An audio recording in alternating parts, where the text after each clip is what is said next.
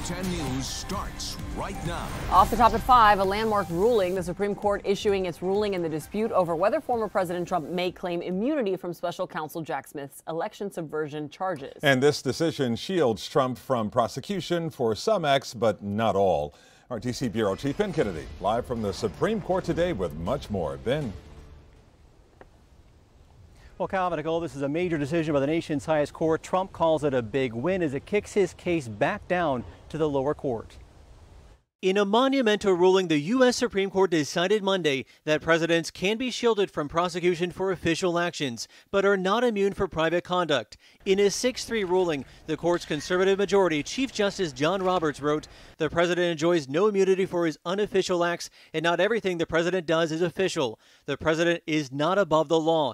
In dissent, Justice Sonia Sotomayor argues that this reshapes the institution of the presidency, adding that it makes a mockery of the principle, foundation to our Constitution and system of government, that no man is above the law.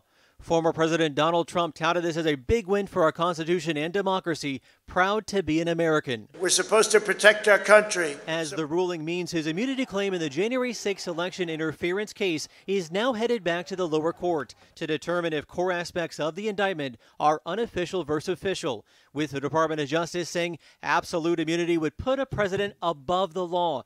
Trump is facing 4 federal criminal charges, from conspiracy to defraud the U.S. to obstruction of an official proceeding in connection to the insurrection and his alleged efforts to overturn the 2020 election.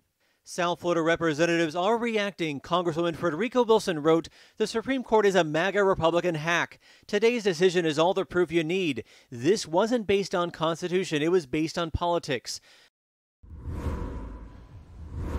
Now, the Biden campaign is also reacting this afternoon. They say this ruling does not change the facts surrounding January 6th, as we now wait for the lower court to take back up the case. Reporting live at the U.S. Supreme Court, Ben Kennedy, Local 10 News. Shaping American society with their rulings today. Thanks a lot.